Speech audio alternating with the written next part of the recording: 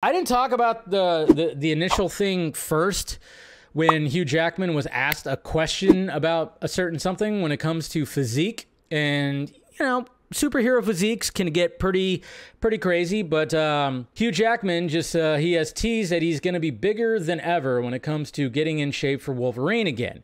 And it just kind of made me think about his, like, it was like last week or 2 weeks ago when he said that he's never touched any kind of steroid or anything, or any kind of growth hormone. This kind of got brought about because I don't know if you guys are familiar with the Liver King, but the Liver King was one of those guys that said he was all natural and it's all about eating raw liver and raw this and the tenets of life, or whatever the hell he called it.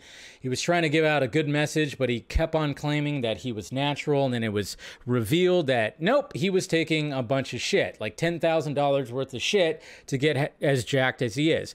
Now, when it comes to Hugh Jackman, I like Hugh Jackman, nothing against him, but one of the things that's always brought about is like, okay, when actors have to get into crazy bulked up, like muscular shape, and they gain like 15 to 20 pounds of muscle within, like, I don't know, 2 months, you know, they're taking something. They're taking something to help. It doesn't, I mean, I don't care what anybody says. I mean, if I've listened to people, I've listened to podcasts about all this stuff. It's like, you know, and if you're going to do it in a shorter amount of time, guess what? You're going to do it. And then there's the whole thing about age. Hugh Jackman is, you know, what, 50?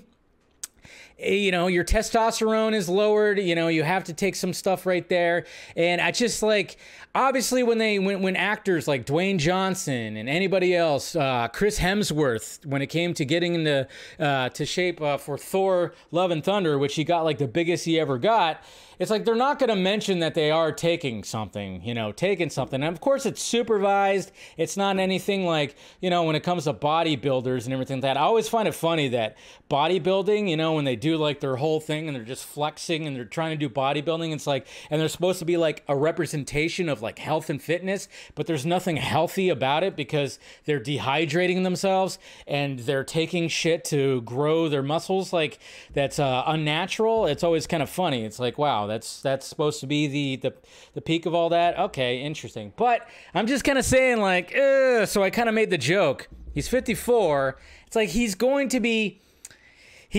taking something. He's going to have to take, if he's going to get bigger than he's ever been, guess what? He's going to be taking something to help that, okay? Does he need to? No. I don't think he needs to. Does he really need to? I'm just kind of going like, I mean, when the shape that he was in Logan was, I think that was perfectly natural. He still had a good physique, but it wasn't like, you know, Days of Future Past. I mean, the scene in Days of Future Past when he's shirtless or basically naked, he gets out of bed naked and then he has the jeans on and he takes on those guys. That was the most, like, probably ripped that you ever saw Hugh Jackman. But you realize that they schedule those, we talked about this, they schedule those shirtless scenes where it's like they're completely dehydrated and all that stuff. But I'm just kind of going like, you just talked about not taking anything. I think you're going to be taking some stuff. Probably has in the past, but the thing is, they all do. They all do. That's the thing.